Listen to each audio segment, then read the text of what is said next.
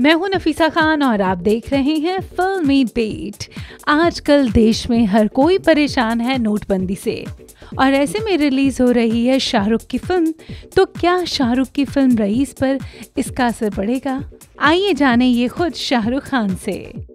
You know, you were talking about business a little while ago, and business is being affected because of the cash crunch that we are facing right now.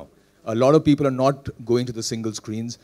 Raees looks like a film which will obviously, you're a star for everybody in this country and internationally. So do you think that the business will be affected in the single screens like it is already happening, or is Raees still a while away and things will get better?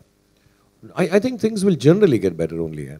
I think as the execution of the system takes place, as it would have taken some time, and it should, because it wouldn't have happened overnight. We all accept that.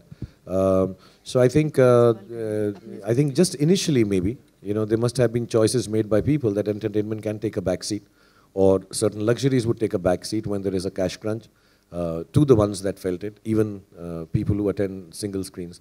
But I think as we've been assured and as things are happening now, it is seeming to ease off. And yes, I think Jan or even another few days from now is better time period. And we did notice that with Diya Zindagi also. I was made to understand by distributors that there is a difference in terms of positivity to come and spend money for entertainment. तो ये थे शाहरुख खान जिन्होंने यहाँ पर अभी जवाब दिया कि नोटबंदी के बाद उनकी फिल्म पर इसका कितना असर पड़ सकता है।